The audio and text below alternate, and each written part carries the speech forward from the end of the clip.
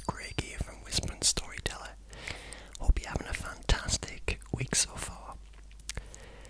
For anyone who has not visited this channel before, this channel is dedicated to helping you relax, sleep, and unwind after a long, hard day. And if this is the kind of content you look for, then I hope you are in the right place. I would be eternally grateful if you could if you do, subscribe and hit that bell, which will give you all the notifications for any upcoming videos, and it really helps me to connect with you guys and to produce the best quality content that I possibly can. So I genuinely appreciate it if you can do all of those things. It means a lot to me. Thank you very much. So today's video we are going to be reading some lovely bedtime stories of classic fairy tales from the Brothers Grimm and the likes. Now these versions are vintage Ladybird classics. Anybody over the age of 40 here in the UK will remember these collection of Ladybird easy reading, well loved tales. There was quite a few of them back in the day, and I was obsessed with them and I collected them all. So there is a huge collection of them, and these are highly collectible. Now I don't actually own any of the versions that I had as a kid. Unfortunately, I don't know where they went as I grew older. They disappeared, but I did buy the whole collection of them on eBay about 20 years ago or so.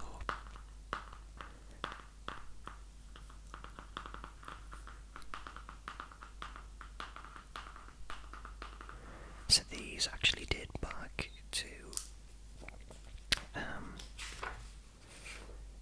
1968. So these are very, very memorable books because of the illustrations inside that were really vivid as a child and really kind of stayed as a fixture in my memory. And they still read really good as well.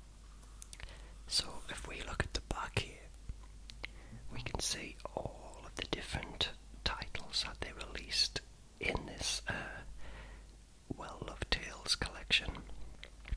So these are series 606D, and they're graded in order of reading difficulty. So I'll bring them all on.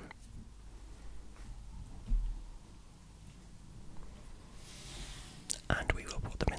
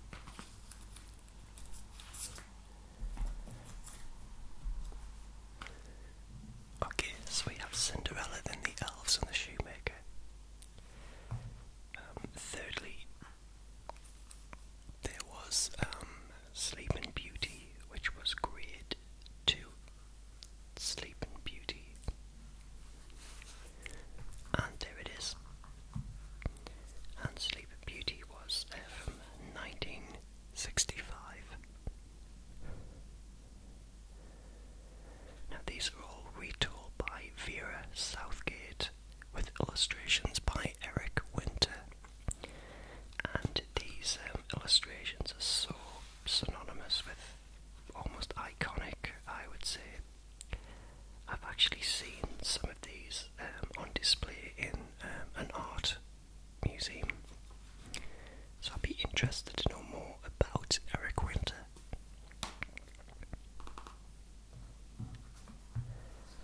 Okay, so that's Sleeping Beauty, and third to be released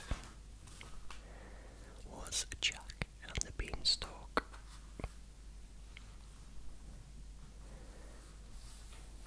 Jack and the Beanstalk. There it is there. And that was released. Look at that, how old it is. It's actually 2 and 6. So that's pre-decimalisation, which took place in 1971 in the UK, where our currency changed to decimalised. And this one was released in 1965.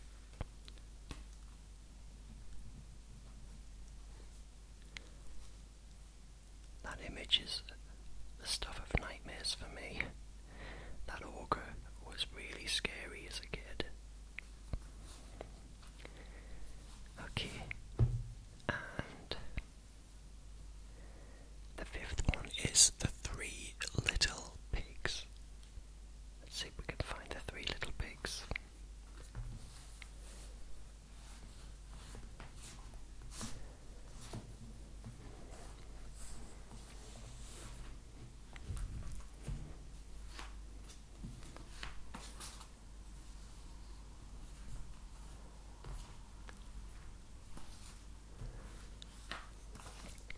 There it is. The Three Little Pigs with a very damaged spine. And this one's got really cool illustrations, as we'll see when we read it. And again, this was first published in 1965.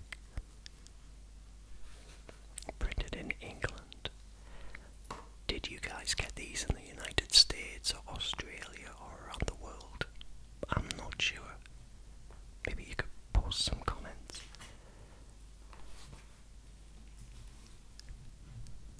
Okay.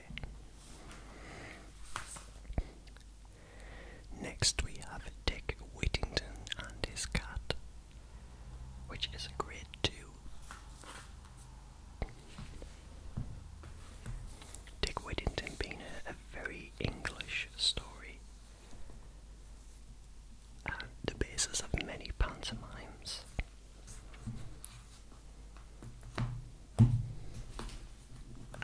There he is. There is Dick Whittington. There is Dick Whittington in London with his cat. And again, this is a 2 and 6, which means it was pre-decimalisation, and was first published in 1966.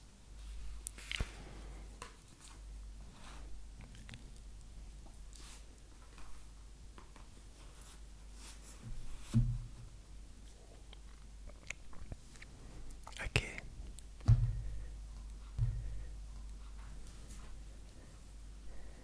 After that, Dick Whittington in 1966, we had The Gingerbread Boy. And coincidentally, The Gingerbread Boy is here.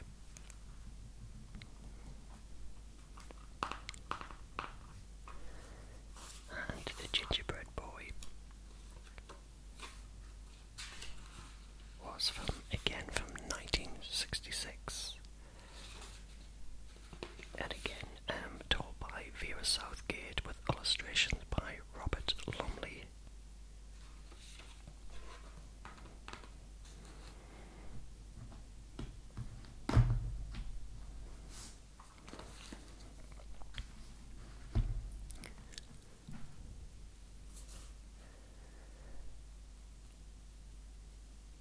And next we had The Little Red Hen, which I remember too.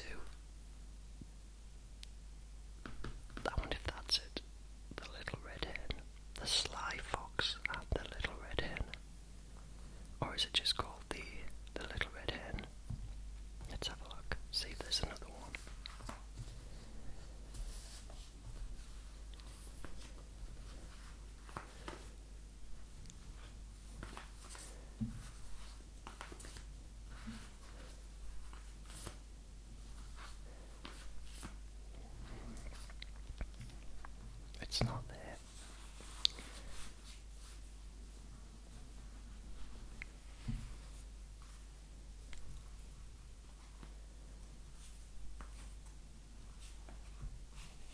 Ah, I found it. There it is, the little red hen. And this one is from 1966, and again with Vera Southgate and illustrations by Robert Lumley. So it seems like Eric Winter did the original ones with Robert Lumley jumping in.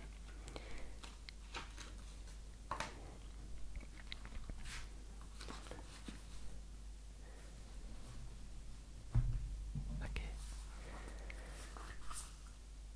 Then we've got the Princess and the Pea.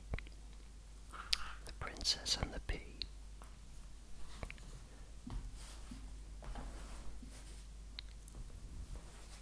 There it is. All of these stories are kind of told with a medieval, almost a lot of French aristocratic backdrop. So if you look at the illustrations there. So this one was from 1967, and again Vera Southgate headed the retelling with Eric Winter now jumping back in, who was the original illustrator. So I'm expecting all of the next few to be by Eric Winter.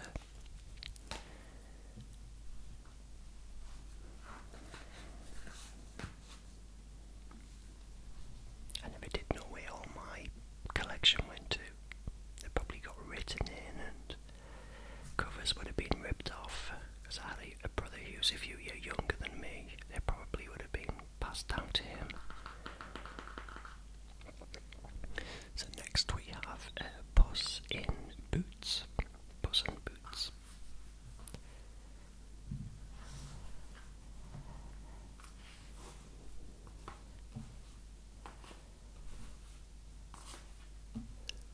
See if we can find Puss in Boots.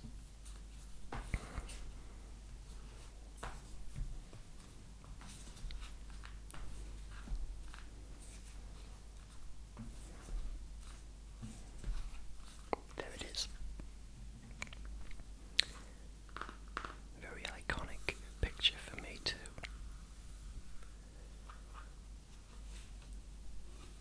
Somebody called Julie owned this book. Again, I just bought it off eBay as a big job lot. So it's probably being collected by somebody else from all over the country. So again, Puss in Boots is from 1967.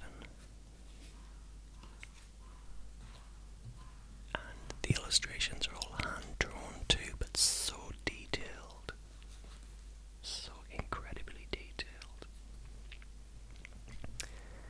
And after Puss in Boots we have Rumpelstiltskin, which I've been using for the back guide. And their Rumpelstiltskin was from 1968.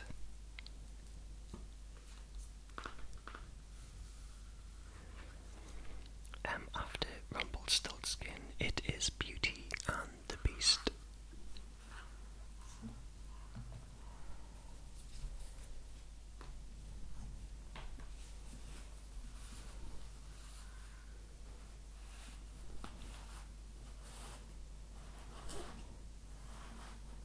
And it's going to be at the very end.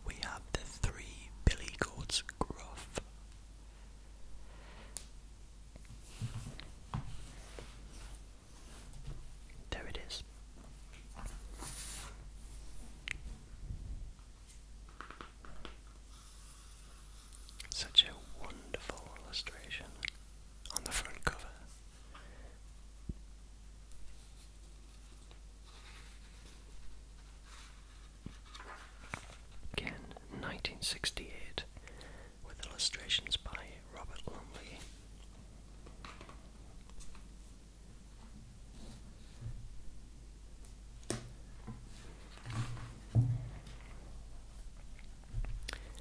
After the three billy goats grew up, we got The Wolf and the Seven Little Kids, which was possibly my favourite book of all time when I was a kid. Here it is.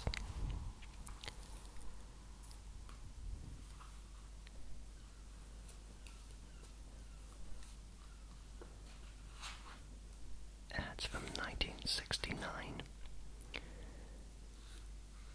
1969.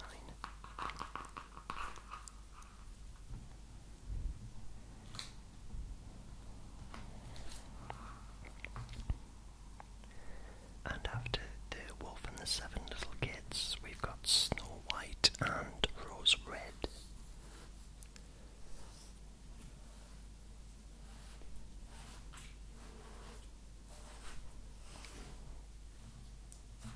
Ah, there it is. Snow White and Rose Red. Some damage on the cover there. Looks like somebody's been denting it with something sharp. It's obviously been a well-loved book as well. 1969. Eric Winter. There is a visual difference between Eric Winter's illustrations and Robert Lumley. A slight difference. I'll maybe look at it a little closer as we look through the books themselves.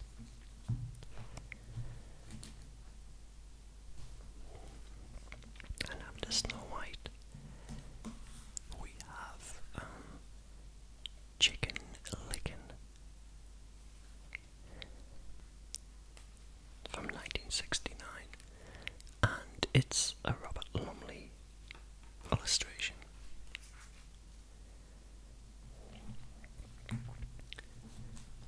I plan to read all of these to you.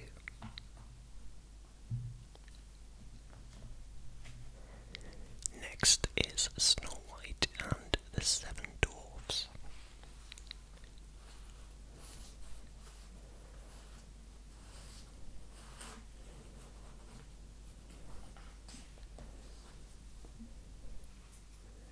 And there it is.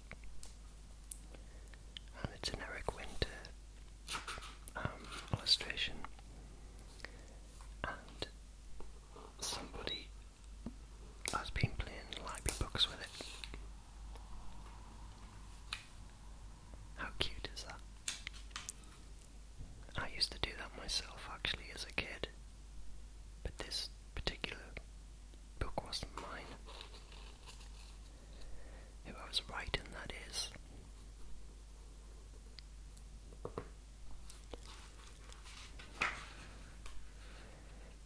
And it's 1969 edition. And damage to the spine as well.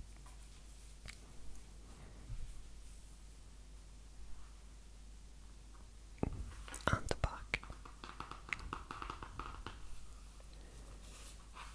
That was originally 30p. It's got the prices all in the bottom left.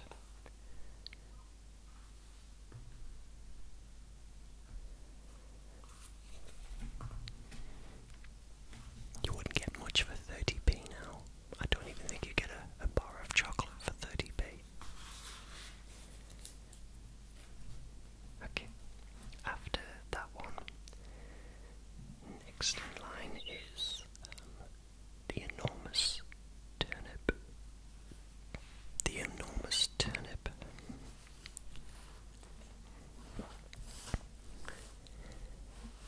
There it is.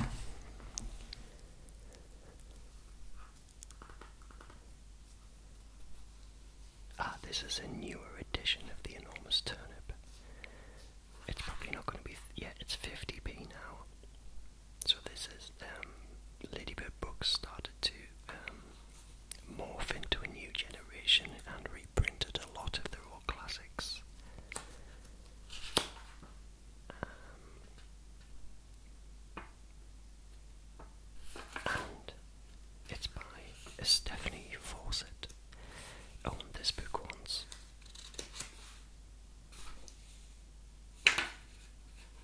this is a reprint. The original would have been back in 1969, but this is a much older version, using the same illustrations, thankfully. Ladybird started to mark them all by grade 1, grade 2 and grade 3. Grade 1 being the easiest, grade 2 being the medium, and grade 3 being the difficulty, the ones with the kind of older children.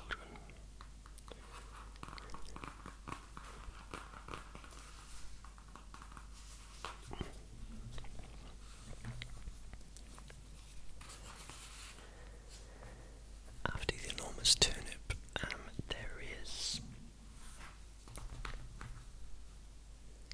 Goldilocks and the Three Bears. And there it is. Again, I remember this very well. My mother had 3 ornaments of 3 bears standing on their hind legs, and they had little diamond-y eyes that were quite creepy. But I remember thinking these looked like the ones in the book as a kid, a little kid that is. This was 15 pence, so this is possibly early 70s reprint. Yeah, this is a reprint from 1971, which was the year of Deislamization in the UK. So this is possibly the original edition, actually.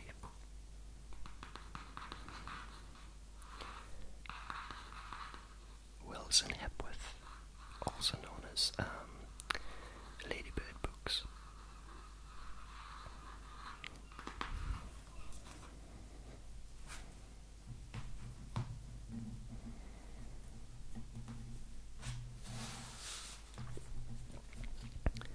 Next, after that, Goldilocks, it was the magic porridge pot. As the titles are getting less now, it's easy to spot them. This is a great little book. Such vivid memories of this one too. This was 24p. So this book once belonged to West Wing School in Bristol, near Bristol. There's a telephone number and a postcode by the looks of it. I wonder if that school still exists. And again, 1971.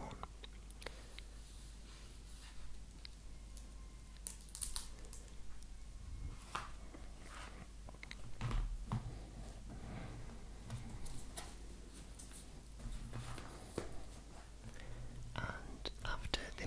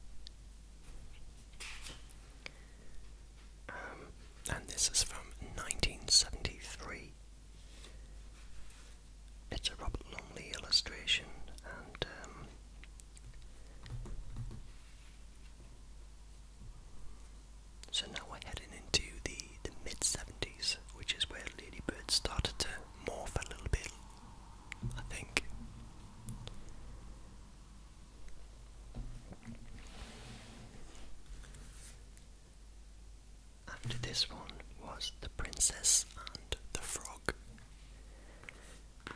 which is here. The Princess and the Frog.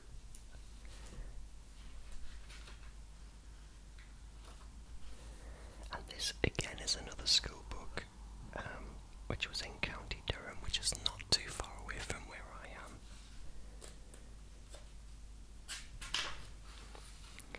am. Illustrations by Capaldi. This is a different style of illustrations. Very pretty, very gorgeous use of colour too. And this one was from 1973. 11 years after the first publication was released, Cinderella, which was 1964.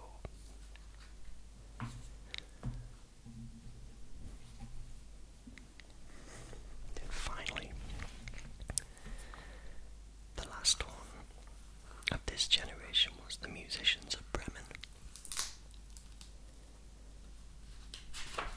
which was released in 1973, and illustrations by Robert Lumley and John Berry, a collaboration there.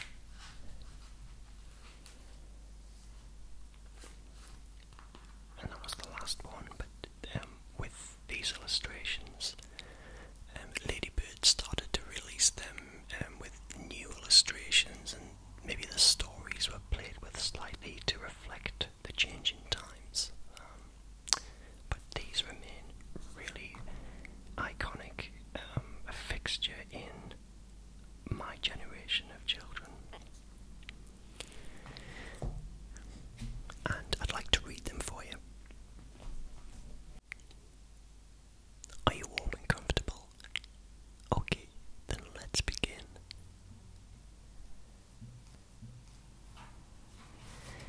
Snow White and the Seven Dwarfs, retold by Vera Southgate, with illustrations by Eric Winter, by Ladybird Books, Loughborough, 1969.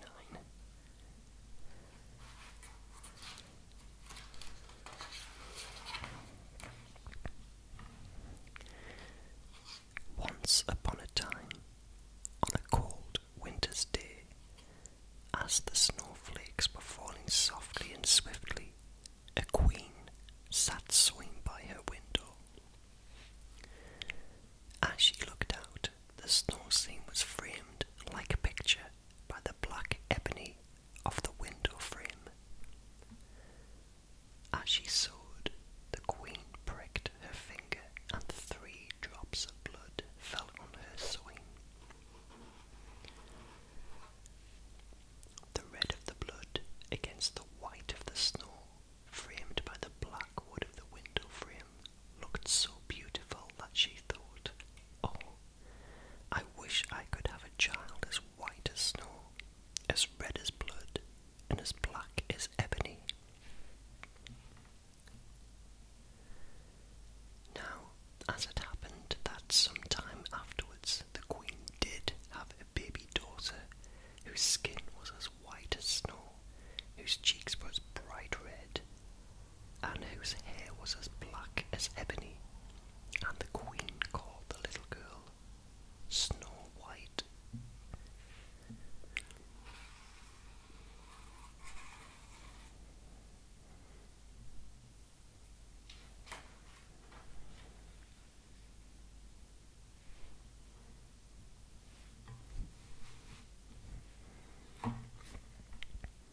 Unfortunately, soon after her child was born, the queen died.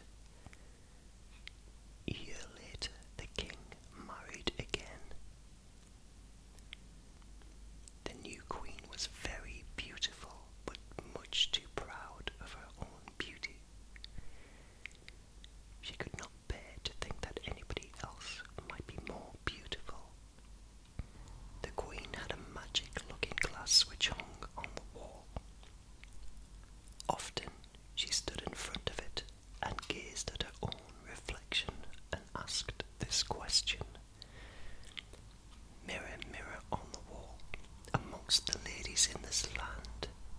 is the fairest of them all? The mirror always replied, Thou, O Queen, art the fairest of all. The Queen was always content when she heard this reply, for she knew that the magic mirror could speak nothing but the truth.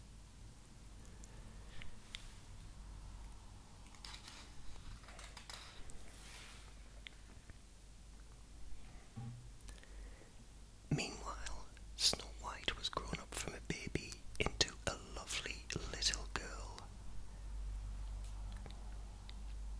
By the time she was 11, with her rosy cheeks and dark hair against her snow-white skin, she was even more beautiful than the Queen. Thus it happened that one day when the Queen asked her mirror, Mirror, mirror on the wall, amongst the ladies in this land, who is the fairest of them all? It replied, Amongst the grown-up ladies tall, thou, O Queen, art the fairest of all. Yet the truth I must speak, and so I do vow, that the child Snow White is more lovelier than thou. When the Queen heard these words, she was both shocked and angry. She looked more closely to Snow White and could not fail to see her growing beauty. Each day as she watched the girl, the Queen's anger and jealousy increased.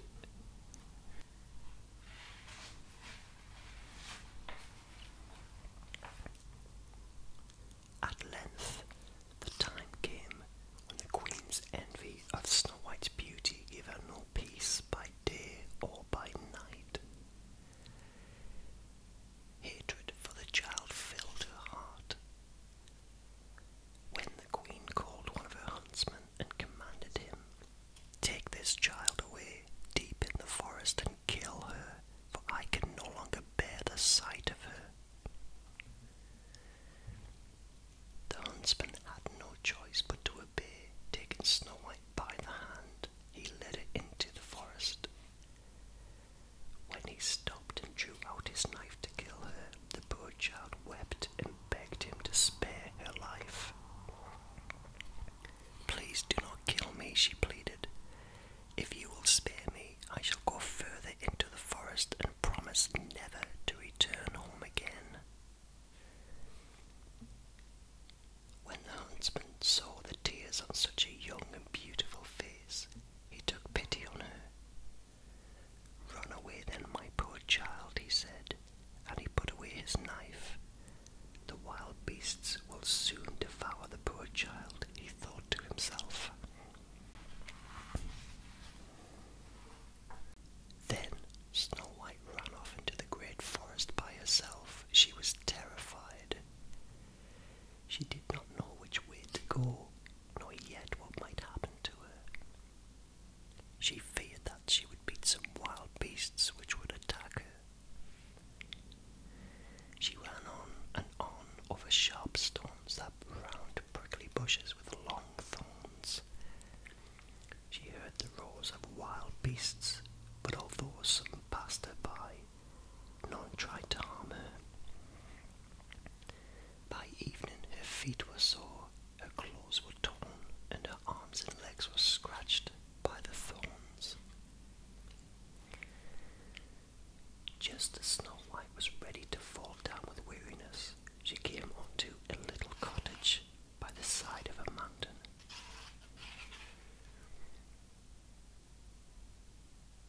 She knocked on the door, but there was no answer.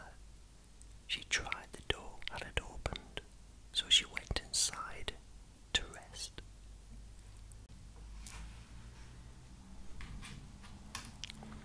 Inside the cottage was small, neat and clean.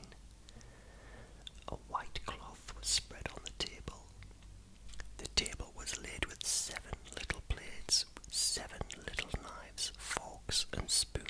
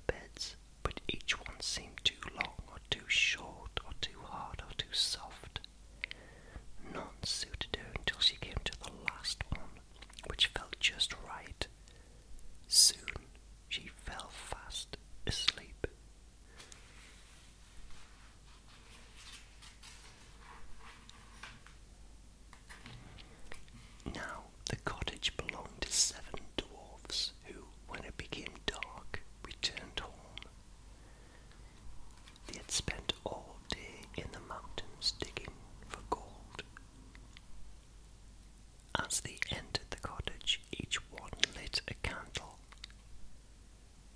By the light of the 7 candles, they could see that someone had been there since they'd left that morning. The first dwarf cried, "Who has been sitting on my chair?" The second one asked, "Who had been eating from my plate?" The third one asked, "Who has been eating my bread?" The fourth one asked, "Who has been eating my vegetables?" The fifth one asked, "Who has been using my knife?" The sixth one asked, "Who has been using my fork?" The seventh one asked, "Who has been drinking out of my glass?"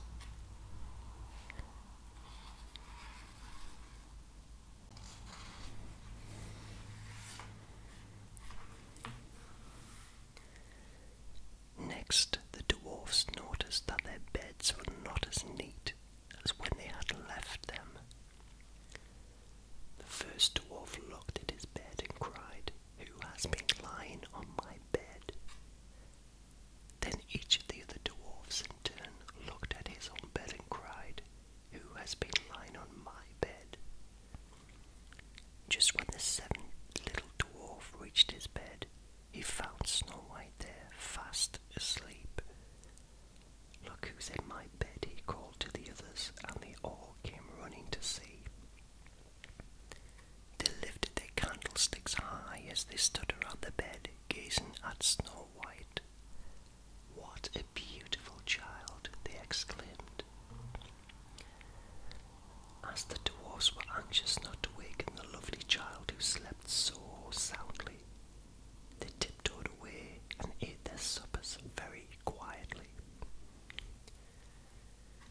Then, when bedtime came, the 7th little dwarf spent an hour on the bed of each of the other dwarfs in turn, and so the night passed.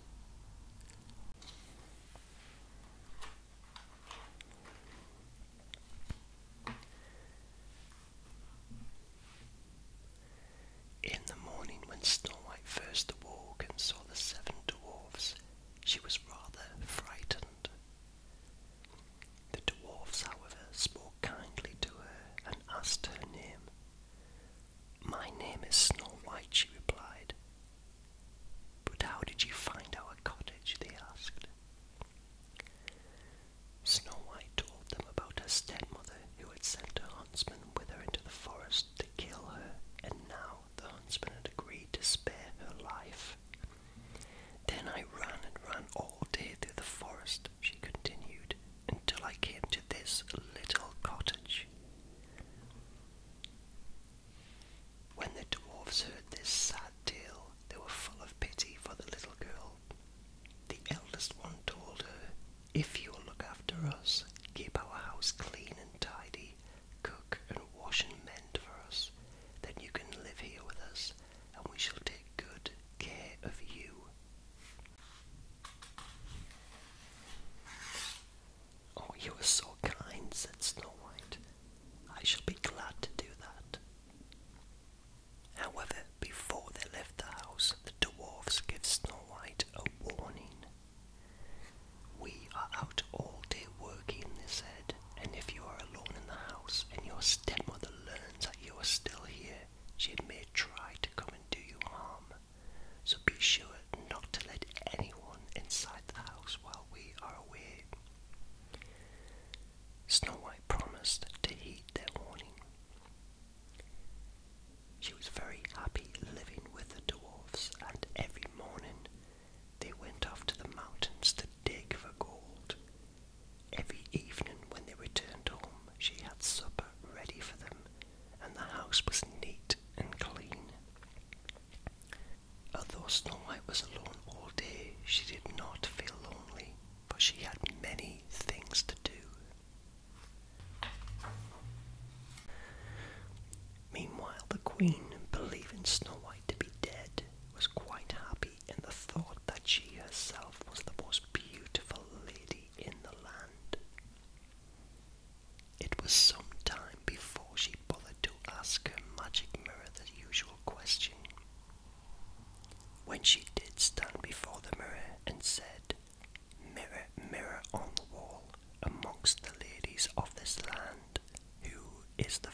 fairest of them all. She could not believe her ears when she heard this reply. Thou, O Queen, art exceedingly fair, but the truth I must speak, and at this I do swear. Snow White is not dead, but living still, in a little house far over the hill. And though thou, O Queen, art certainly fair, this child's beauty doth make her more fair. Then great was the anger of the Queen. She knew that the mirror never lied. Her huntsman had deceived her.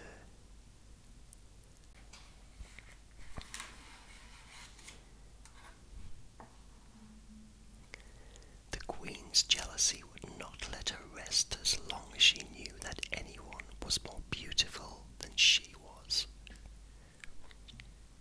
She determined to find Snow White and kill her herself. But how could she do this? She knew that she must not let Snow White recognize her. Finally, she decided to disguise herself as an old peddler woman who called at people's houses selling things from her basket. She dressed herself in old clothes and painted her face. No one could possibly have recognized the beautiful Queen. She then travelled through the forest until she came to the dwarf's cottage by the mountain. She knocked on the door and shouted, "Laces and ribbons for sale, pretty laces and ribbons." Snow White looked out the window and thought to herself, "What harm can this poor old woman be to me?"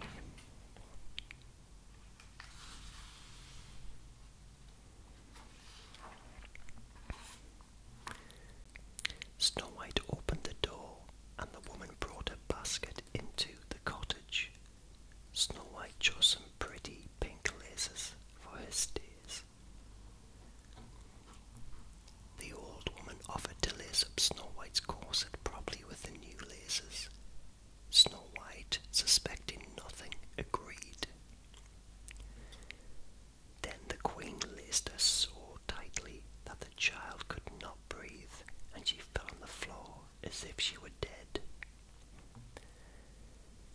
In the evening, when the dwarfs returned home, they were shocked to find their beloved Snow White lying on the floor as if she were dead.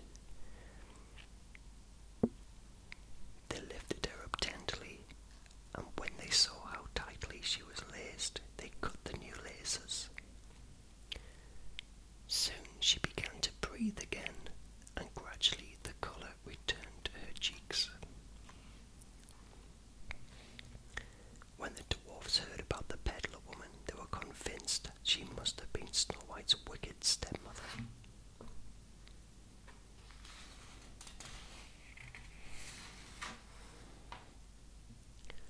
The dwarfs warned Snow White again, "Take great care and be sure not to let anyone enter the house."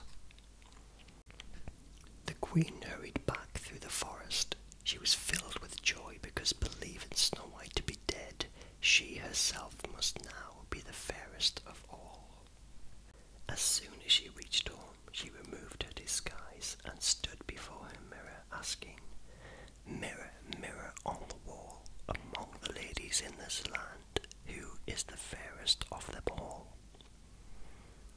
You can imagine the rage in which she flew when the mirror replied, "Thou, O Queen, art exceedingly fair, but the truth I must speak, and this I do swear.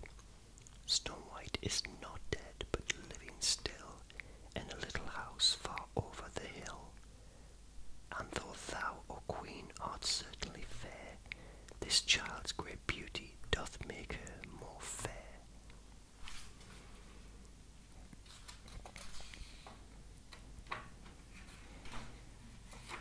So once more the Queen began to plan how she might kill Snow White. First, she prepared a comb which was poisoned. Next, she disguised herself as quite a different peddler woman and filled her basket with new things to sell. Again, she travelled through the forest until she came to the dwarf's cottage by the side of the mountain. She knocked on the door and shouted, "Cheap wares to sell, pretty things to sell." Snow White put her head out of the window. "I dare not let you come in," she said. "I have promised the dwarfs to open the door to no one." "Never mind, you can look, can't you?" replied the Queen, holding up the dainty comb. It was so pretty that Snow White could not resist it, and she opened the door to the peddler woman. The old woman said, "Let me comb your hair properly for you." Snow White agreed and seated herself on a stool. The Queen then stuck the comb sharply into Snow White's head so the poison went into her blood. Immediately she fell to the floor as if dead. Fortunately, it was almost evening, and soon afterwards the 7 dwarfs came home. They found Snow White once more lying on the floor. They suspected that her stepmother had been again. They soon found the poison comb and pulled it out. Snow White quickly recovered and told them what had happened. Once more the dwarfs talked seriously to her. They warned her of the wickedness of her stepmother and begged her never to let anyone enter the house while they were out.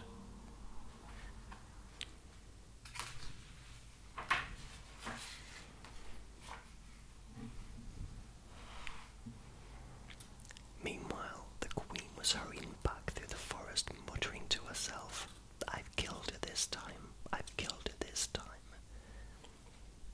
On reaching home, she removed her disguise and stood before the mirror, asking, "Mirror, mirror on the wall, among the ladies in this land, who is the fairest of them all?" Just as before, the mirror replied, "Thou, O Queen, art exceedingly fair, but the truth I must speak, and this I do swear. Snow White is not dead, but living still, in a little house far over the hill.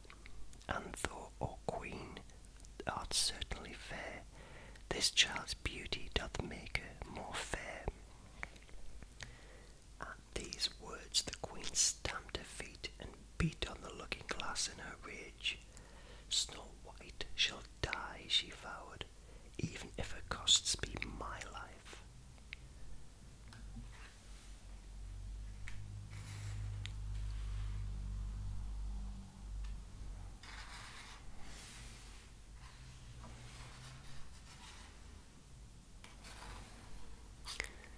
The Queen knew that it might prove impossible to persuade Snow White to let her into the cottage a third time, so she plotted cunningly. She took a lovely apple which had one green cheek and one rosy cheek. It looked so tempting that anyone who saw it must long to eat it. Then she put poison into the red cheek of the apple, whilst leaving the green side free of poison. This time the Queen filled her basket with apples and disguised herself as a farmer's wife. For the 3rd time she made her way to the dwarf's cottage and knocked on the door. "I am forbidden to open the door to anyone," said Snow White, putting her head out the window. "It's all the same to me," said the farmer's wife. "I only want to get rid of these apples. Here, I'll give you this one." She went on, holding out the poisoned apple to Snow White.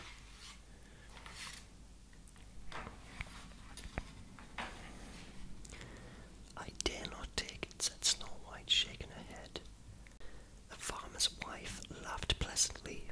"Are you afraid it's poisoned?" she joked. "Look, I'll cut it in 2 and we shall each have half."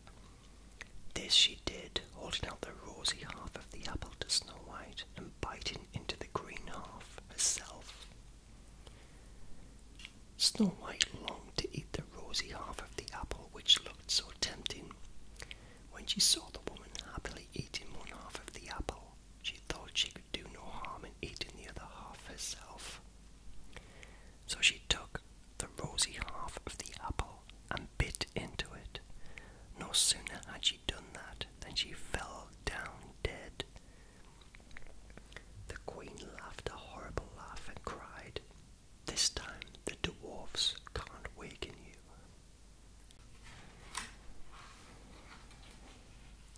Then the queen returned to her palace and asked her mirror, "Mirror, mirror on the wall, amongst the ladies of this land, who is the fairest of them all?"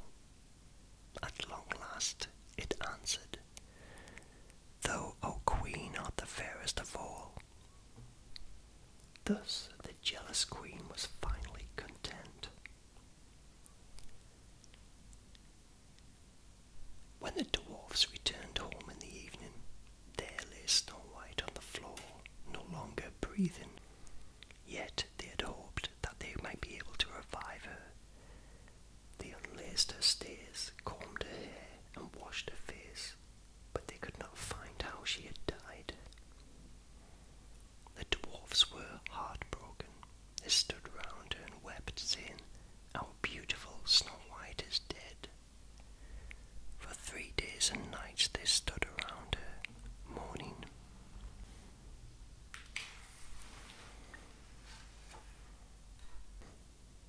At the end of 3 days, the dwarfs knew they must bury their beloved Snow White, yet they could not bear to do so, for she looked as though she was still alive. So they made a glass coffin. In order that they might still see her, they wrote on the side in letters of gold that her name was Snow White, and she was a king's daughter. The dwarfs carried the glass coffin to the top of the mountain, when they each took it in turn to sit always by the coffin, day and night. There Snow White lay as if still alive, but sleeping, with her skin as white as snow, her cheeks as red as blood, and her hair as black as ebony. Even the birds came and wept to see her lying so still.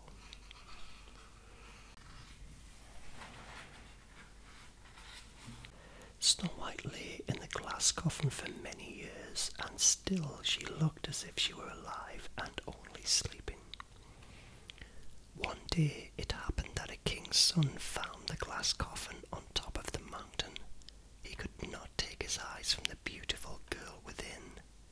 He gazed at her and fell in love with her. "Let me have the coffin," he begged the dwarfs, "and I will give you whatever you ask." But they only answered, "We would not part with Snow White for all the gold in the world." The prince continued to plead with them. "I cannot live without her," he said. "If you give her to me, I will cherish her all my life." At length the dwarfs took pity on the prince and agreed to give him the coffin.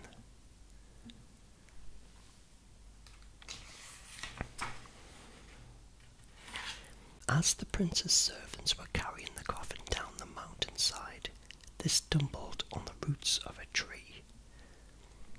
The coffin was so badly jolted that the piece of apple which was stuck in Snow White's throat was flung out. She opened her eyes, lifted the lid of the coffin and sat up. "Where am I?" she cried in surprise.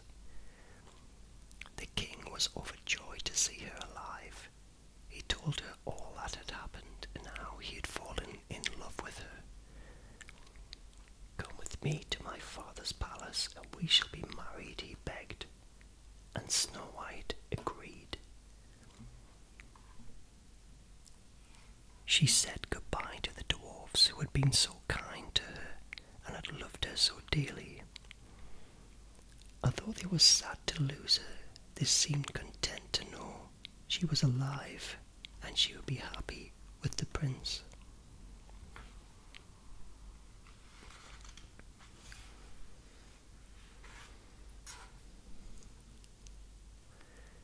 A magnificent wedding feast was arranged for Snow White and the prince, and it happened that Snow White's stepmother was among those invited to the feast. When the queen, dressed in her finest clothes, was ready for the wedding, she stood before her mirror and asked, "Mirror, mirror on the wall, among the ladies in this land, who is the fairest of them all?" The mirror replied, "Thou, O queen, art exceedingly fair, but the truth I must speak, and so I do vow, that the young bride-to-be is more lovely than thou." Those words so angered the queen that at first she felt she could not bear to go to the wedding. Later she felt she must see this new young queen, and of course when she arrived at the feast she recognized Snow White. Her rage was so great that she fell down in a fit and had to be taken home, where soon afterwards she died.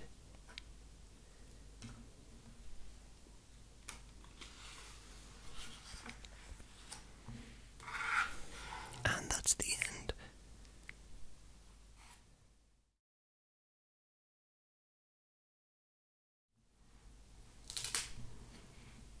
From 1968, with illustrations by Eric Winter.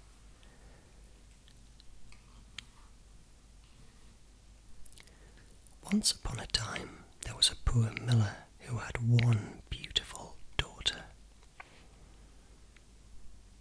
The next day the king sent for the miller. When the miller stood before the king, he was rather frightened. Instead of remaining quiet, the foolish man said the first silly thing that popped into his head. "I have a daughter who can spin straw into gold," he said.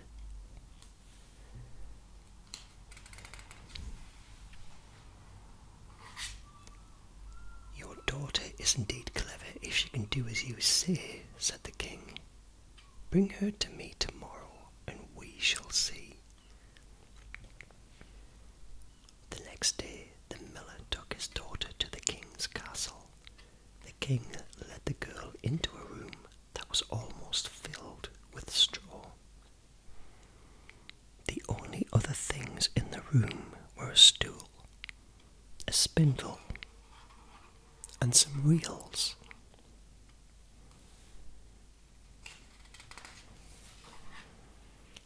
"Now set to work," said the king, "and if by tomorrow morning you have not spun this straw into gold, you will die."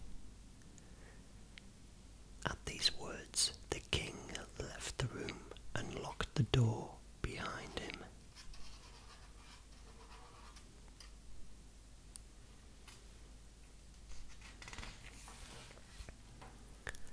The miller's daughter sat down on the stool and gazed at all the straw. She did not know what to do. She had no idea how to spin straw into gold. As she thought about the next morning, she grew more and more afraid. At last she hid her face in her hands and wept.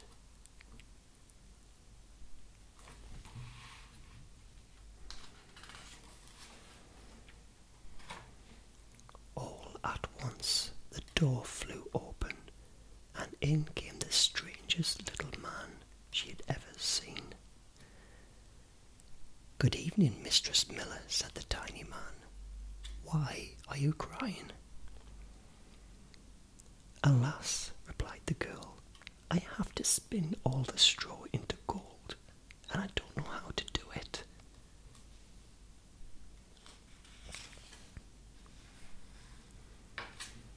"But I do," said the mannikin. "What will you give me if I spin it for you?" "My necklace," replied the girl. The little man took the necklace and sat down in front of the spinning wheel.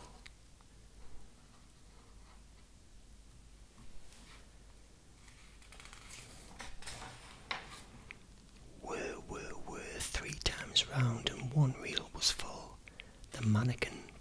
another reel.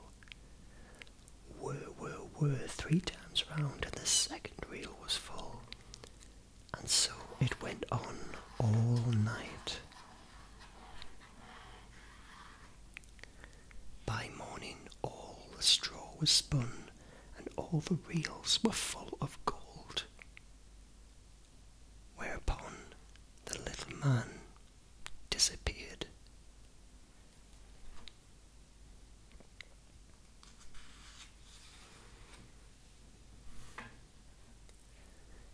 At sunrise the king arrived. He was astonished and more than delighted to see so much gold. Yet he was not satisfied. The sight of the gold only made him more greedy. He took the miller's daughter to a second room, much larger than the first one. It too was full of straw.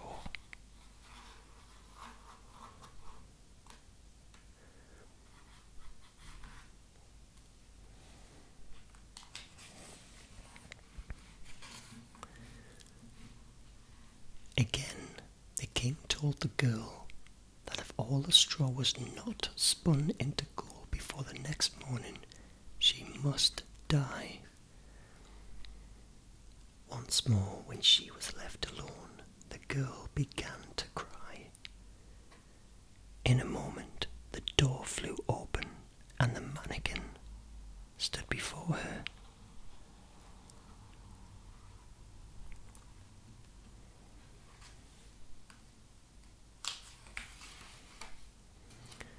"What will you give me if I spin this straw into gold?" asked the tiny man.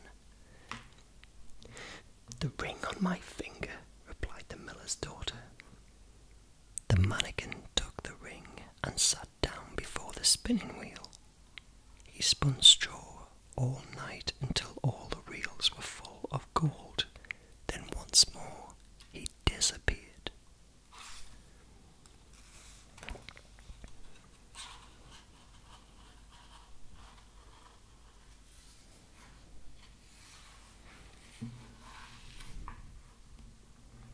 The king arrived at sunrise, and again he was delighted to see all of the gold.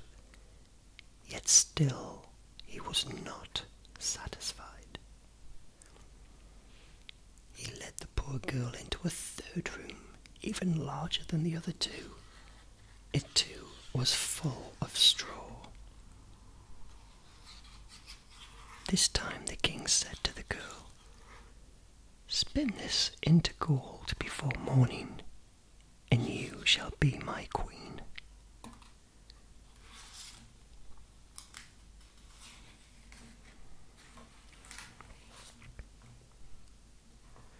When the girl sat alone weeping, the queer little man appeared for the third time. "What will you give me if I spin this straw for you this time?" he asked. "Alas, I have nothing more I can give," sobbed the poor girl.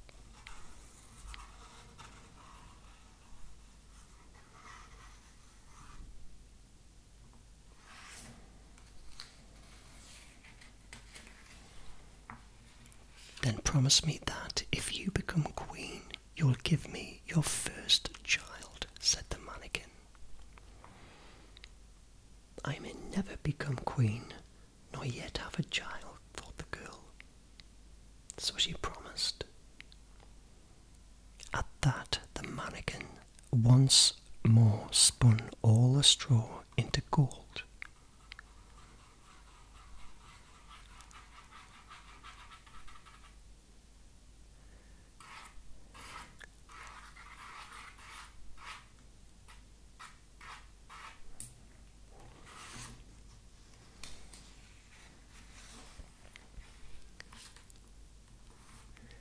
When the king arrived early the next morning, he was overjoyed at the sight of all the gold. He reminded himself that not only was the miller's daughter beautiful, but also she had brought him great riches.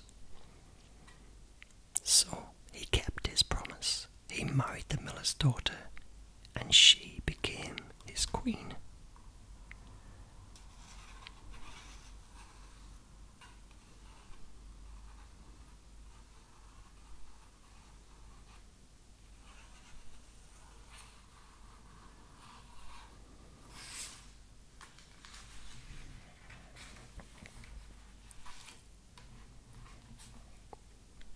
The queen was very happy living in the royal castle.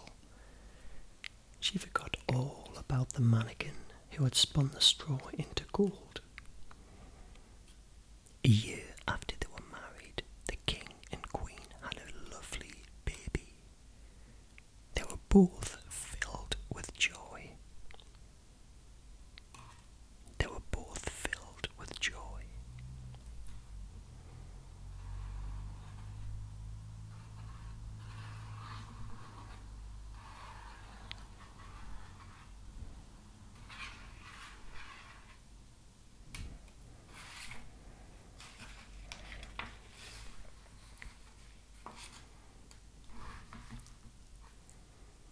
A few days later, the mannequin suddenly appeared in the queen's bedroom. "Now give me what you promised," he said to the queen as he pointed to the sleeping baby. The poor queen was horrified and clutched the baby tightly to her.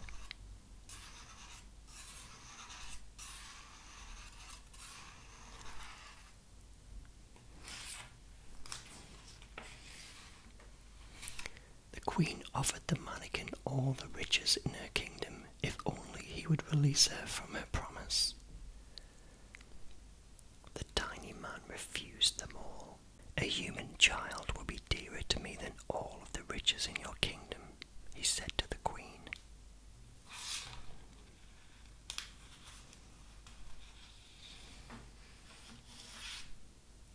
At his words, the poor queen wept so bitterly that the tiny man took pity on her. "I will give you 3 days," he said, "and if in that time you can guess my name, you shall keep your child." That night, the queen lay awake, trying to remember every name she'd ever heard.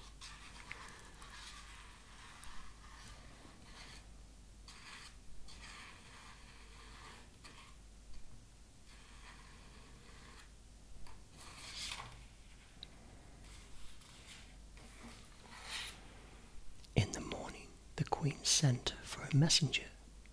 She told him to ride all over the country, collecting all the boys' names he could find.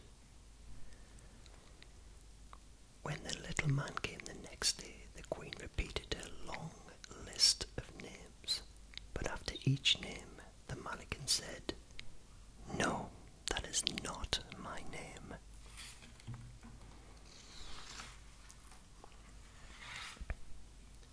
The next morning, the queen sent out a messenger to another country. He came back with a long list of the queerest names she'd ever heard. The queen repeated all these strange names to the little man on his second visit.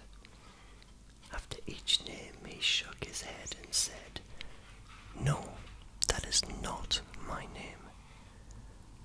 The poor queen was in despair.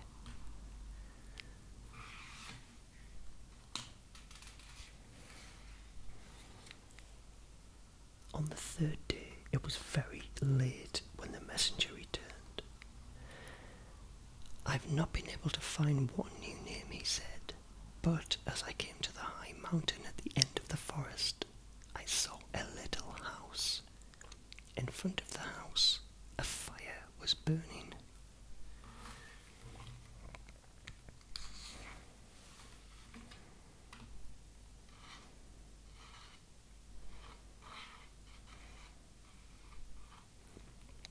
The queerest little man was hopping and jumping around the fire," went on the messenger, "and this is what he was singing. Although today I brew and bake, tomorrow the queen's old child I take. The guessing game she'll never win, for my name is Rumpelstiltskin."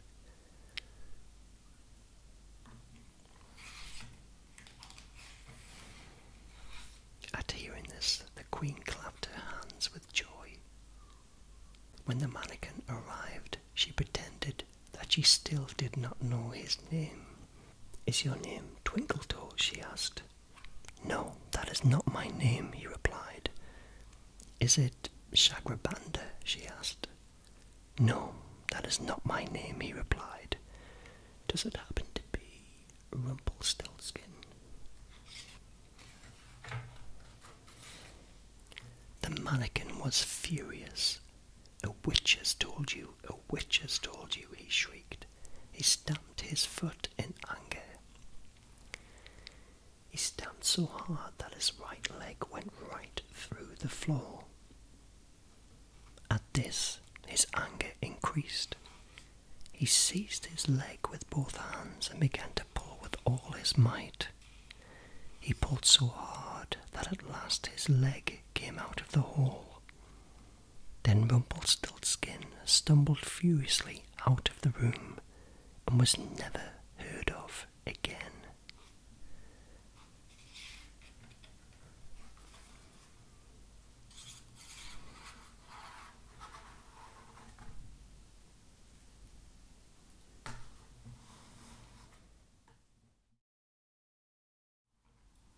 Jack and the Beanstalk.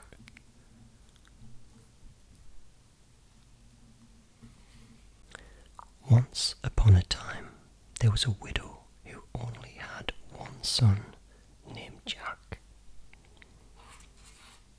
He was a lazy boy. He would not go out and work for his living, nor did he do much work for his mother at home. Yet Jack was not altogether a bad boy. He was kind-hearted and pleasant, and his mother was very fond of him. Jack and his mother lived in a tiny cottage, and they were very poor. As time went on, the widow grew poorer and poorer, while Jack grew lazier and lazier.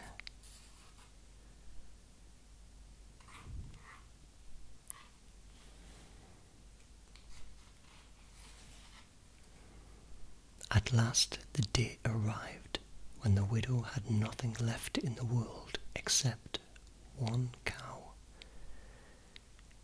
She then said to her son, "Tomorrow you must take our poor cow to market and sell her. She's all that we have left in the world, so be sure you get a good price for her." Next morning Jack got up early and set off for market with the cow. On the road he met a butcher who asked him where he was going with the cow. "I'm taking her to market to sell her, sir," Jack told him.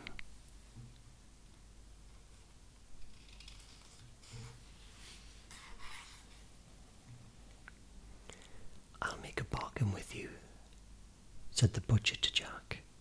"I will exchange these beans for your cow." He showed Jack some strange-looking beans, all different colours, which he was carrying in his hat.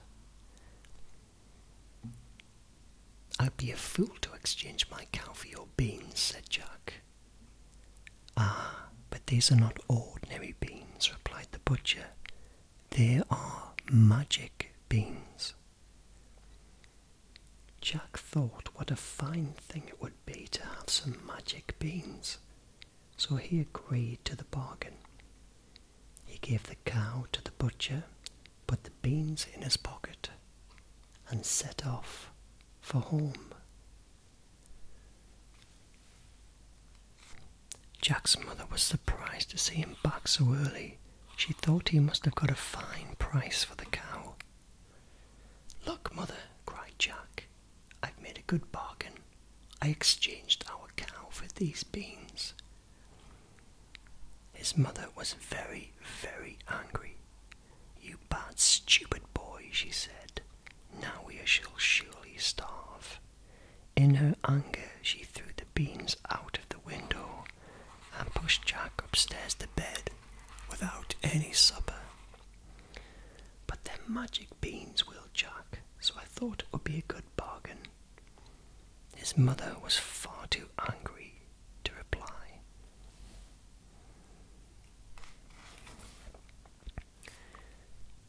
The next morning, Jack woke early feeling very hungry.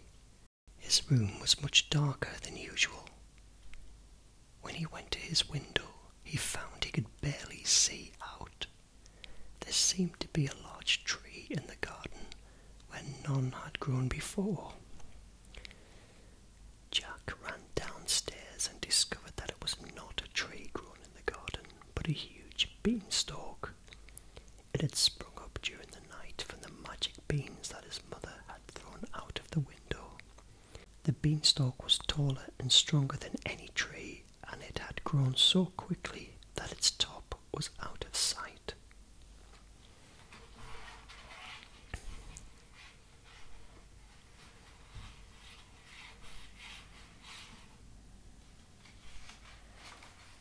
Jack immediately began to climb the beanstalk, but it was hard work, pulling himself upwards from branch to branch.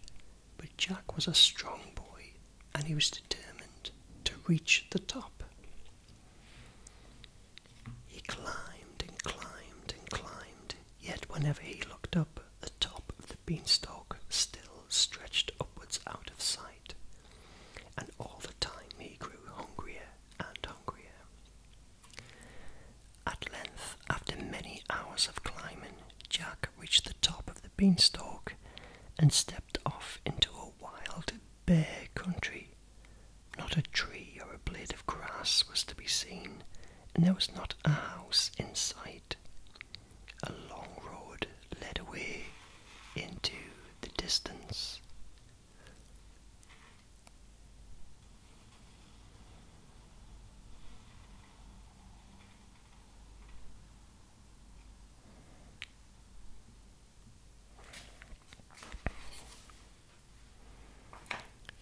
Jack set off along the road, and soon he met with an old woman. "Good morning, Jack," she said, and Jack was amazed that she knew his name. "I know all about you," said the old woman. "You are now in a country that belongs to a wicked ogre. When you were a baby, this ogre killed your father and stole all that he possessed. That is why your mother is now so poor. You must try and punish this ogre and get back your father's wealth," she continued. "If you are a brave boy, I shall try to help you." At that, the old woman disappeared, and Jack went forward along the lonely road.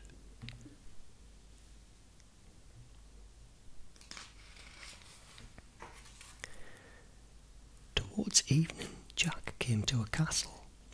He knocked on the great door, and a woman opened it. She looked startled when she saw Jack. "I'm very tired and hungry," said Jack. "Please, can you give me some supper and a bed for the night?" "Oh, my poor boy," cried the woman. "Do you not know where you are? My husband is an ogre, and he eats people. He would be sure to find you and eat you for his supper." Jack felt afraid when he heard this, but he was too tired and hungry to go another step, so he pleaded with the woman to take him in.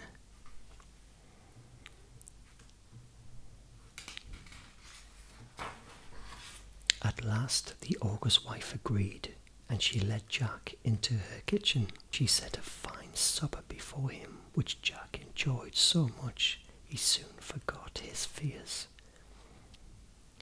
Scarcely had he finished eating when the ground was shaken by the sound of heavy, stamping feet. Then 3 loud knocks were heard on the door. It was the ogre returning home. Jack's heart began to thump. The ogre's wife began to shake. She snatched Jack up and pushed him into the oven, which unfortunately was nearly cold. Then she went to let her husband in.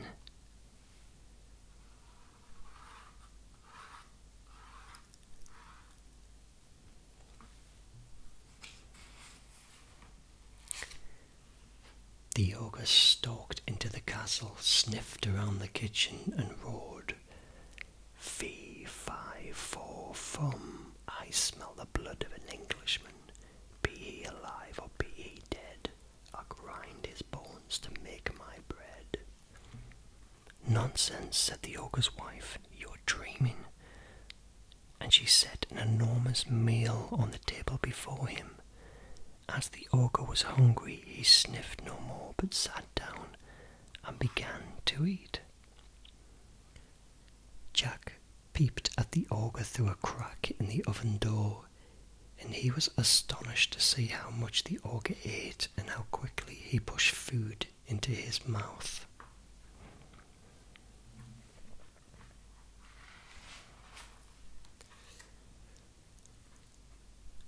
When the ogre had finished his meal, he shouted to his wife, "Bring me my hen." She brought it to him, and he sent her off to bed without a word of thanks. Then the ogre placed the hen on the table and shouted, "Lay," whereupon the hen laid a golden egg. "Another," roared the ogre, and another egg was laid. Again and again, in a voice of thunder, the ogre shouted, "Lay," and the hen obeyed until 12 golden eggs were on the table. When the ogre fell asleep in his chair, he snored so loudly that the castle shook.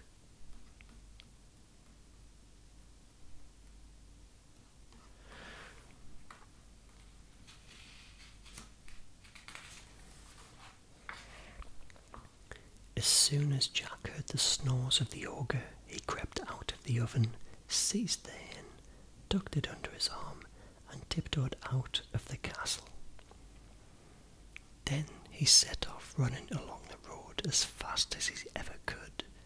On and on he ran, till at last he came to the top of the beanstalk. He climbed down quickly and took the wonderful hen to his mother.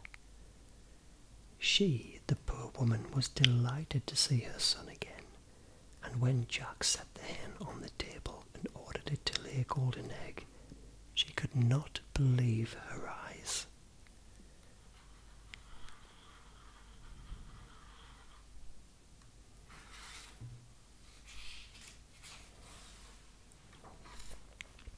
Every day the hen laid another golden egg. By selling the eggs, Jack and his mother were able to live very comfortably and had no need to worry. They lived happily in this way for many a long day. But after some time, Jack began to long for more adventure. He thought of what the old woman had told him and of how the ogre had stolen all his father's riches. Jack determined to visit the ogre's castle again, disguised himself so the ogre's wife would not know him. He then began to climb the beanstalk for a second time.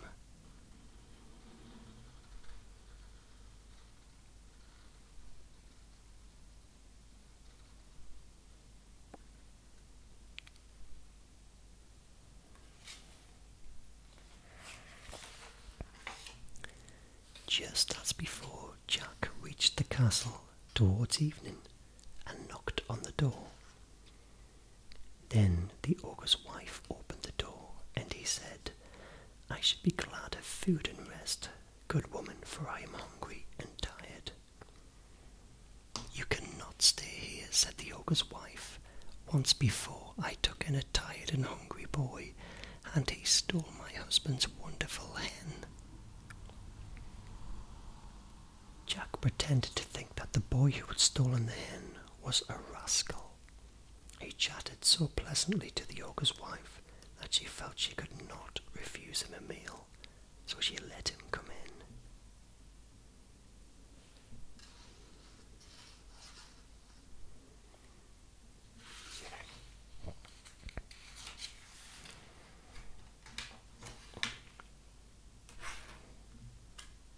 After Jack had eaten a good supper, the ogre's wife hid him in a cupboard.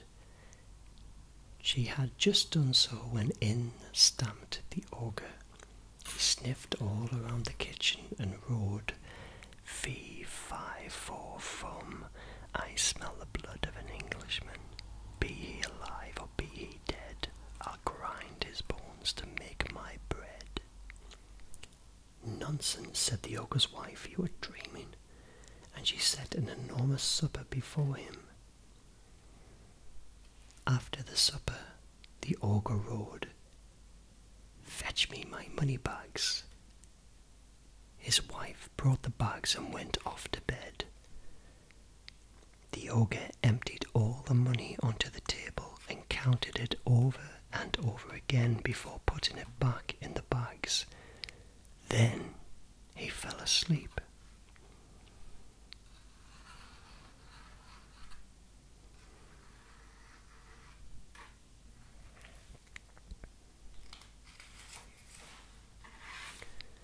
As soon as Jack heard the ogre's loud snores, he crept out of the cupboard and picked up the money bags. They were much heavier than he expected, but he had managed to sling them over his shoulder.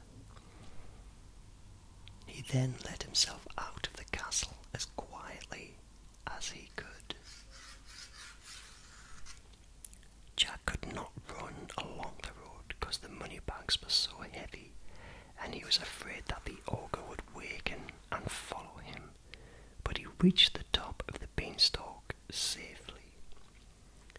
Once more Jack's mother was overjoyed to see him, and when he emptied the money bags on the table, she was astonished.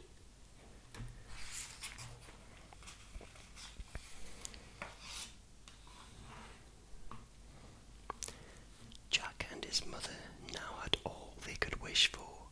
With all the money that Jack had brought from the ogre's castle, they built a much bigger house and bought furniture, fine clothes and food. The widow said to her son, "Now that we are rich, I beg you not to venture up the beanstalk again." But Jack could not promise this. For a long time, Jack and his mother were well content. Then Jack began to long for more adventure and to think that the giant had not yet been punished enough. He determined to visit the ogre's castle once more.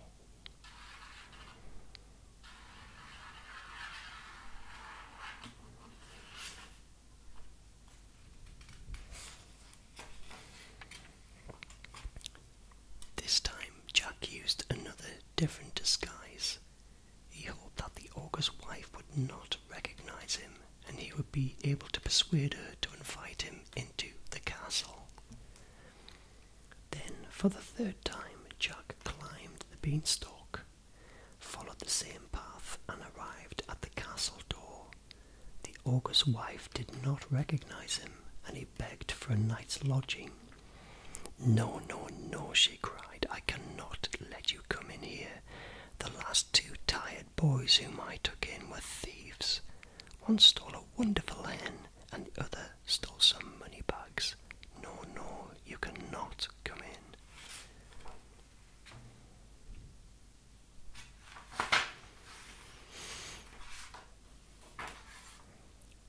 Jack begged and begged, and at last the ogre's wife took pity on him and asked him in and gave him some supper. Then she hid him in the copper in which she washed her clothes.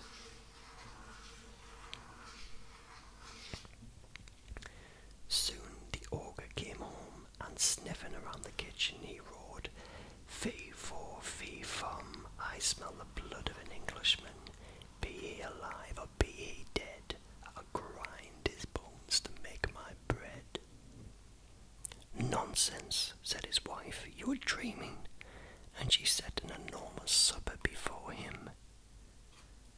After the supper, the ogre shouted, "Bring me my harp." The ogre's wife brought a beautiful golden harp and set it on the table before him. Then she went off to bed.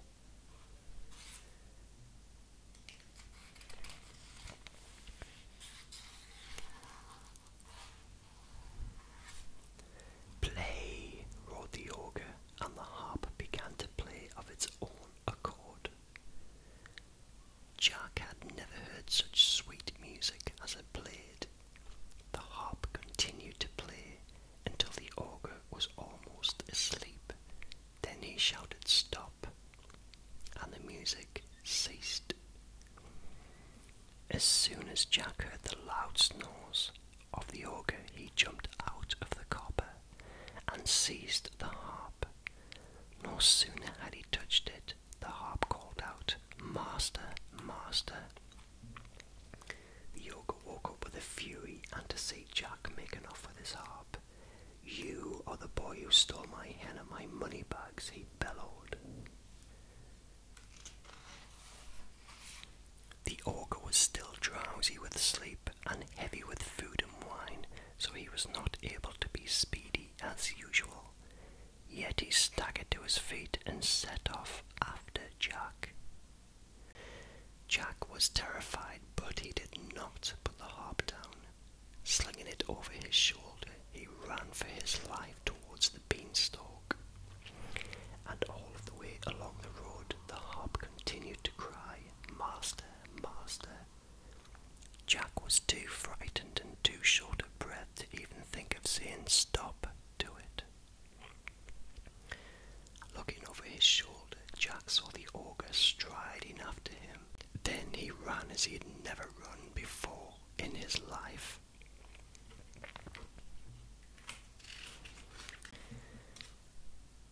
Jack reached the top of the beanstalk safely, but the ogre was close behind him.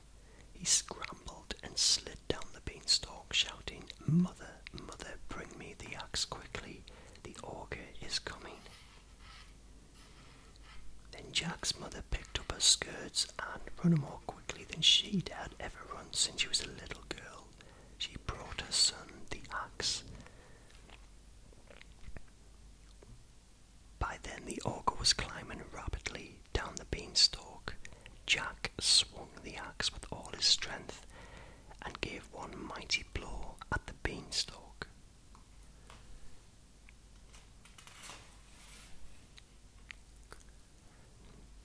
The beanstalk toppled down, and there was a tremendous thud as the ogre was thrown headlong to the ground. He lay dead in Jack's garden and was so big he filled it from end to end. Pointing to the ogre, Jack said to his mother, "He killed my father and robbed us of all our wealth." At that moment there appeared the old woman who had talked to Jack. She told them that she was really a fairy, but she had lost her magic power and had been unable to prevent the ogre killing Jack's father. It was she who had made Jack take the magic beans in exchange for the cow. She had wanted him to climb the beanstalk, and she had led him to the ogre's castle and helped him there. "Your troubles are now over," the fairy told Jack and his mother. "You'll want for nothing, and you'll be happy as long as you live." It happened as the fairy had said, and Jack and his mother lived happily ever after.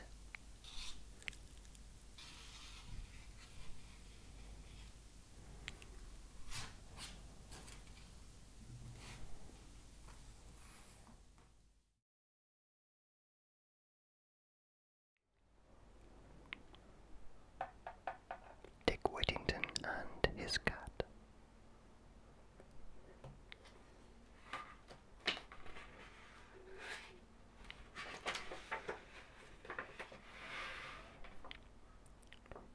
Dick Whittington and his cat.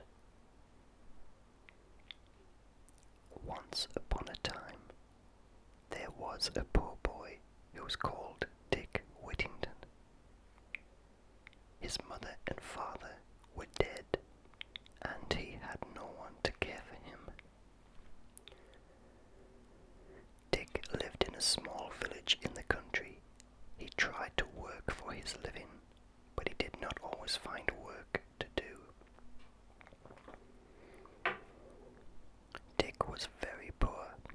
His clothes were thin and ragged, and sometimes he had very little to eat.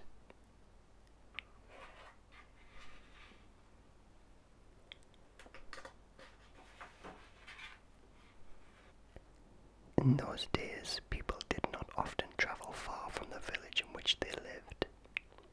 Dick's village was a long way from London.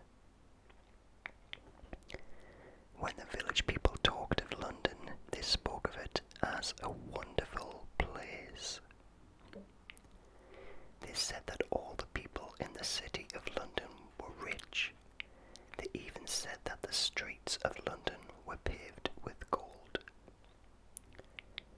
Dick listened to these tales and he longed to go to London.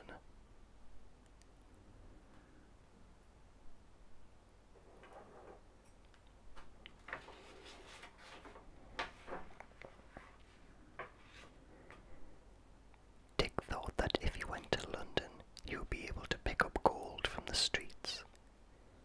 He would become rich and need never feel cold or hungry again.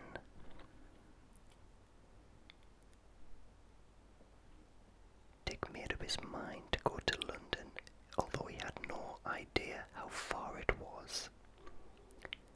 He made his few clothes into a bundle and tied the bundle to the end of his stick. Then he set off to walk along the road to London.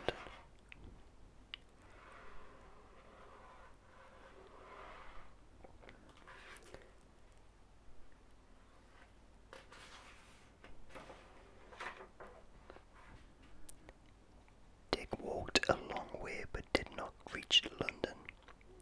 Just as he was beginning to feel very tired, a hay cart came along the road.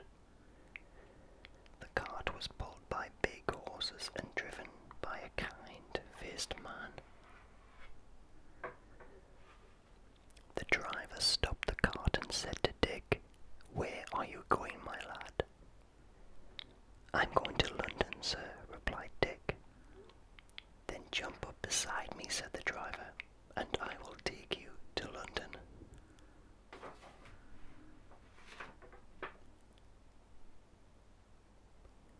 When they drove to the city of London, Dick gazed around him in wonder. First, he was surprised to see how many people there were in the streets. He had never seen so many people before in all his life.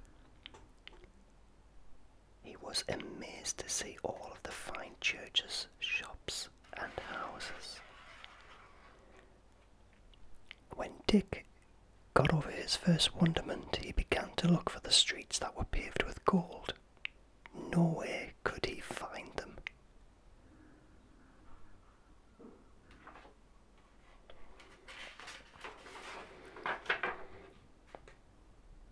It grew dark, and Dick was tired and hungry. He had nowhere to sleep, so he curled up into a doorway and went to sleep there. The next morning, Dick tried to find work for himself. He walked along street after street asking people for work, but no one had a job to offer him.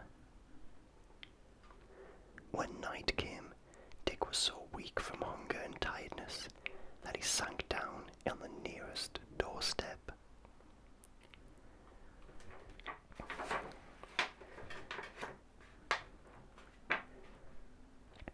Now it happened that this house belonged to a rich man named Mr. Fitzwarren. He was a merchant who had made his money by selling things to people in other countries. Mr. Fitzwarren's cook found Dick on the doorstep and was angry. "You lazy boy," she cried. "What are you doing here? Get up from my master's doorstep." Poor Dick tried to rise, but he was too weak. At that very moment, Mr. Fitzwarren himself arrived home.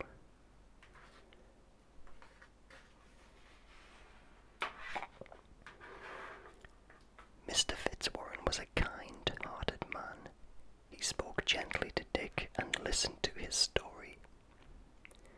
"If it's work you want," he said, "you can work in my house for my cook. You will have plenty to eat and a bed to sleep in."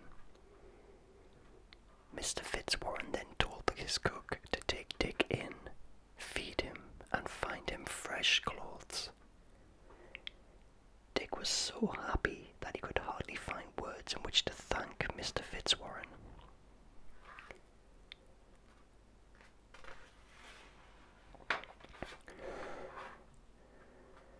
Dick's happiness did not last long. He soon found that the cook was an unkind woman. She was always scolding him, and sometimes she used to beat him. Mr. Fitzwarren had a daughter named Alice. She was kind, just like her father, and she knew that the cook was cruel to Dick. Alice took pity on Dick and forbade the cook to hit him. This made things easier for Dick, although he still had to work very hard.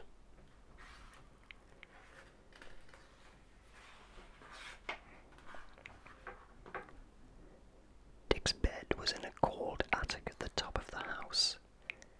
The attic was overrun with rats and mice.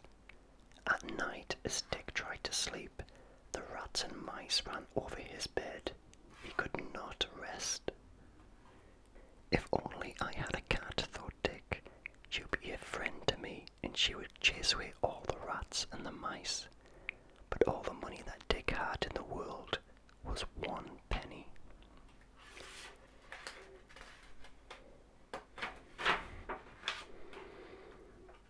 The next day, Dick went to market with his penny in his pocket. There he saw a woman holding a cat in her arms. "Please, will you sell me your cat?" Dick asked the woman.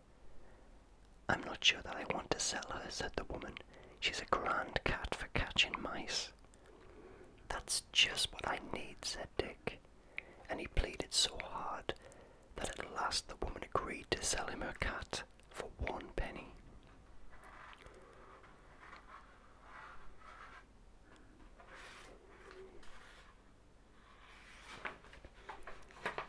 From that day, Dick's life became happier.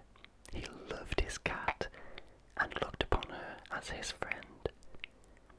At night, he slept well because his cat chased away all of the rats and the mice. Now, Mr. Fitzwarren had many ships that sailed to distant lands. Whenever a ship sailed, Mr. Fitzwarren let everyone in his house send something with the captain. These things were sold for good prices in other countries. In this way, everyone had the chance to make extra money for himself.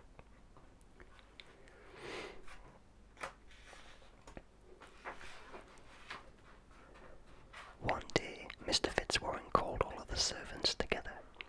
He told them that a ship was ready to sail. Everyone except Dick had something to sell.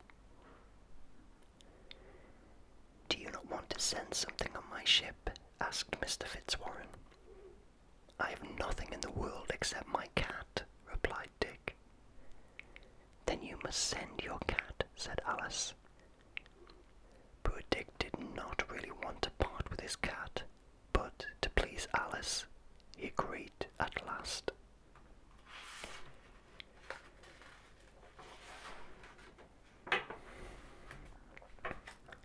The cook made fun of Dick, saying, "Whoever heard of sending a cat on Mr. Fitzwarren's ship? What use will it be?" Dick missed his cat and wished he'd never sent her away. Once more, he could not sleep at night because of the mice running over his bed. Dick was so unhappy that he made up his mind to run away. Early one morning, he crept out of the house before anyone was awake.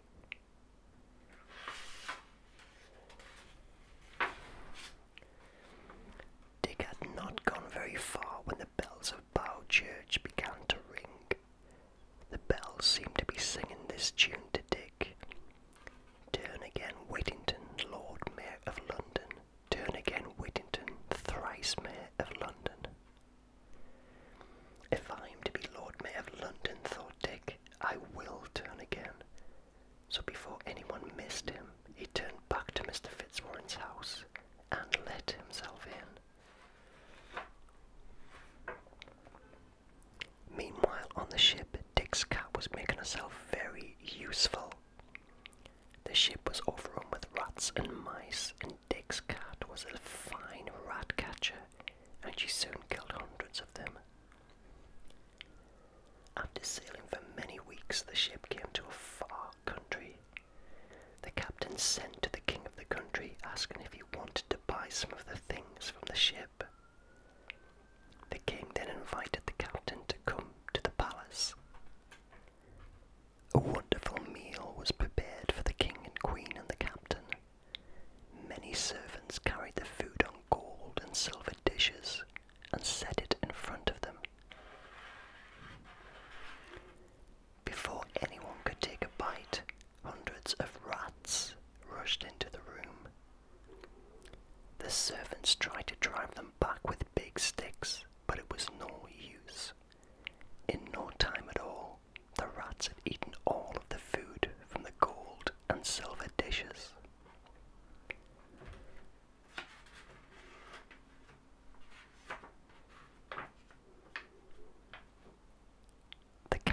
astonished by the sight.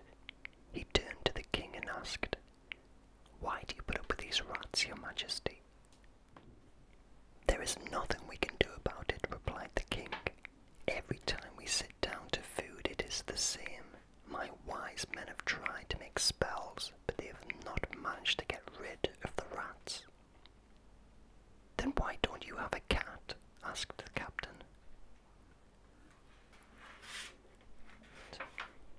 "A cat?" asked the queen. "What is a cat?" So the captain described a cat. Then the king and queen told him that there was no such animal in their country. "What would I give to have a cat?" cried the king. "Well, what would you give?" said the captain. "I have a cat aboard my ship." "I would give half my kingdom," replied the king.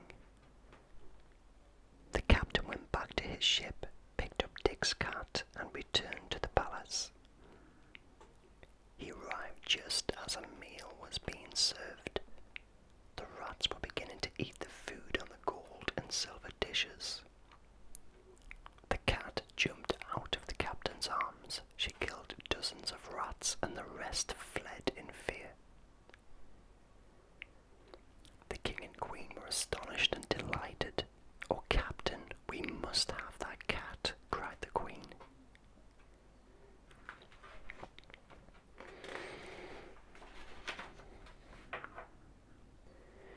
The king agreed to buy Dick's cat. The queen asked to see what else the captain had for sale. The sailors carried to the king's palace all of the goods they had to sell. The king and queen bought everything.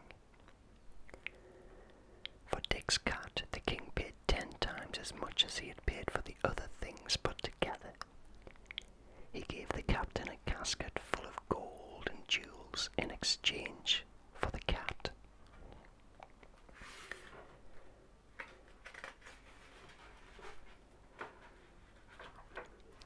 When the ship got home, the captain went straight to Mr. Fitzwarren and told him the good news. Mr. Fitzwarren was glad to learn that all of the goods on the ship had been sold for so much money. He was especially pleased that Dick's cat had made him a fortune. Mr. Fitzwarren sent a servant to the kitchen saying, "Ask Mr. Whittington to step up here, please." Dick thought the servant was making fun of him.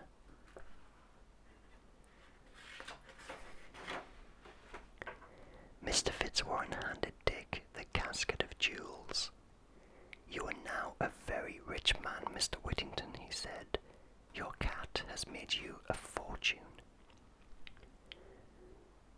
Dick could hardly believe the good news. He thanked Mr. Fitzwarren and the captain with all of his heart. Miss Alice was very happy to hear of Dick's good fortune. "First, you must buy yourself some new clothes," she said. Dick did so, and very smart he looked in his new clothes. Dick was now a wealthy man. When he asked Mr. Fitzwarren if he could marry his daughter Alice, Mr. Fitzwarren was glad to give his consent. Some years later, Dick became Lord Mayor of London. Indeed, he was Lord Mayor of London 3 times. So the Bow Bells had been right when they said to him, "Turn again, Whittington, Lord Mayor of London. Turn again, Whittington,